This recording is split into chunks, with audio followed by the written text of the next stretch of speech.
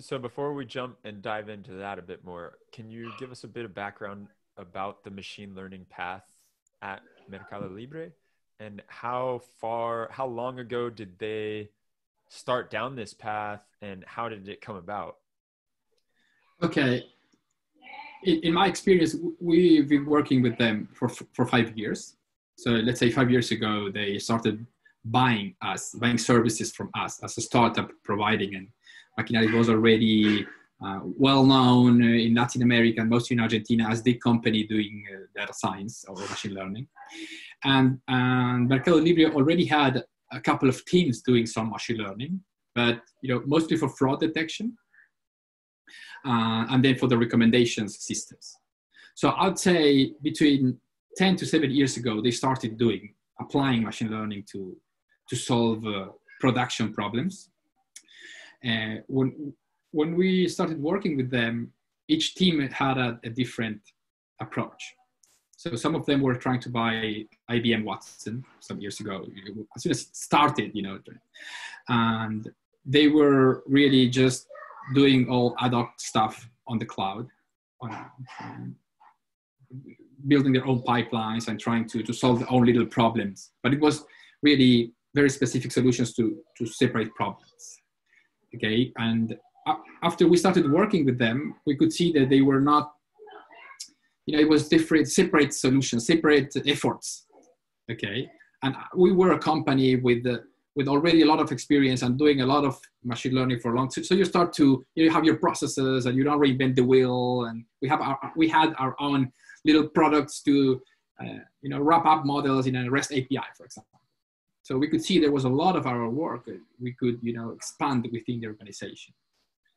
So we started working with them maybe 5 years ago. And they started taking some things from us in this relationship. And now for the last 2 years, we started building this platform that now it's really easy in Mercado Libre to start experimenting, accessing data and getting infrastructure. Yeah, so talk to us a bit about Fury. What is Fury and who came up with that name? Because that's a great name for it. Yeah, it's a great name. So Fury, first it's called Fury because we are, lots of nerdy guys and Avengers stuff and, Nick Fury is such a badass, And then the guy who was leading this team, he had a, patch on his eye. So, nobody wanted to call him Fury. But then, they got the chance to name something Fury that he was leading. So yeah, the name is just, a product name, which is great. And it's by definition a platform as a service. Developers in Mercado Libre, you go to this Fury interface. It's basically a framework to develop and deploy microservices. So basically, when you start an app there, you get a repository with some standard interfaces, like it's going to be Dockerized. Your app's going to be Dockerized. So you write your repository. We have all a continuous integration, automatic process there that then you can, create infrastructure. You're abstracted from the infrastructure. The platform is cloud independent. We are working with different cloud providers. So for the developers, it's transparent. You don't really know where your application is being deployed. It scales automatically, provides monitoring and logs and metrics. So it's really we don't have DevOps in our teams. Okay, we have this Fury platform and the badass DevOps are like building the platform and maintaining this, and developers are it's really abstracting them from a lot of things, and this allowed Mercado Libre to grow, from like 400 or 300 or 400 developers to about 3,000 in maybe 6-7 years. Wow. Okay, it's got Mercado Libre is 20 years old, so they started and Mercado Libre had the biggest cloud, one of the biggest clouds in the world before the cloud was actually a thing, But then when data centers and when the cloud started, Mercado Libre had a lot of infrastructure. So they had to decide, are we going to keep this or are we going to move? So they decided to move to the cloud. So, through the years, you have to start, moving and migrating all your stuff and then, close all these data centers. And then it was this thing where you had, access to the cloud. Like you have your virtual machine and do whatever. And then that's impossible to maintain. Every team was choosing a different stack, a different technology, a different database, a different queue. So they started creating this Fury, saying, okay, let's build our own services. Let's abstract the services and the infrastructure. So that's Fury. It's for web apps. So then, what exactly is this Fury data apps that comes in on the machine learning level? Yeah, it's like an extension, in-house built extension to Fury to do data science and machine learning. And can you give us a bit of an overview example, of how that looks? Yes. First, we have it's working. It's been working for a year and a half. So actually, we started to bring users in very quickly with a very simple pipeline, and that is now maybe, I wouldn't say technical depth, but it's a great drawback. Our pipeline is, you have an ETL task, so you have a place where you can do data processing. So it's with a few clicks, you have a machine that has got access to the data sources, which was difficult for the teams to get. So now you really are in an environment, secure network environment with permissions to access all the data sources. And instances with enough power to do stuff, because again, microservices, you have these certain flavors that you're using for microservices, but then you need a lot of CPU or a lot of memory to process big data sets. So we gave them this.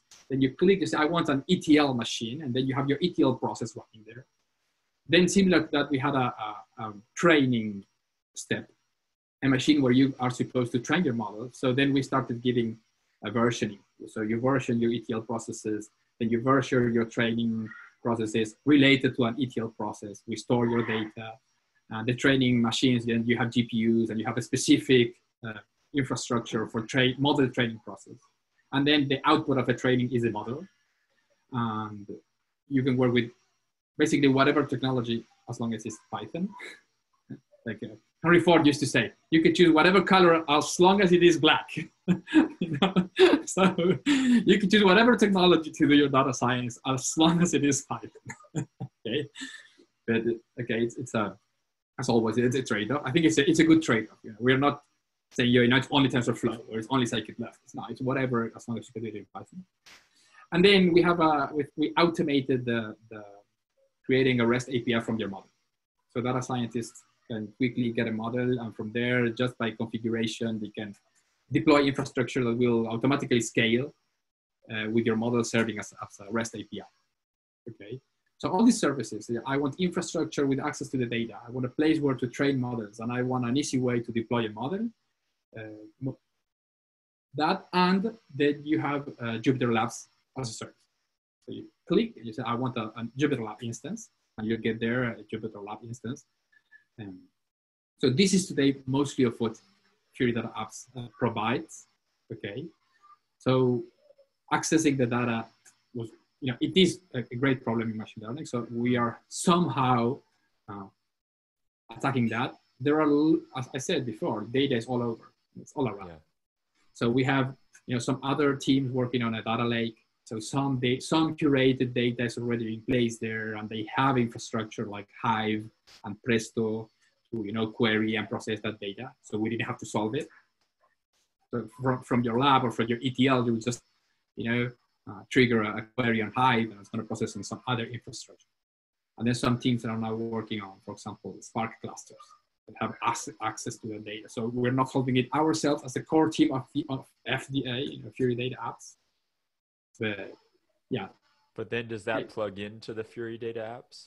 Yeah, we want to enable what we call external innovation. So if the BI team is doing this great, Spark cluster, and they've got the resources to actually, maintain it, like they have like the budget for this infrastructure, and they can keep it alive, and they can provide it as a service. We want to be able to use it from FDA. So there is another team. For example, we have a team working on a feature catalog in the fraud area. Okay, so they've got really strong representations of of entities as payments or customers, okay? Real good machine learning valuable representations, and that they are computing almost real time, okay? So it's a big problem, and they are solving it because they need to, so we want to integrate with them, okay? So in that sense, we are building this platform, but we're also trying to not do everything because, okay, we all know it's huge. You know, every little problem requires a team, effort, a budget,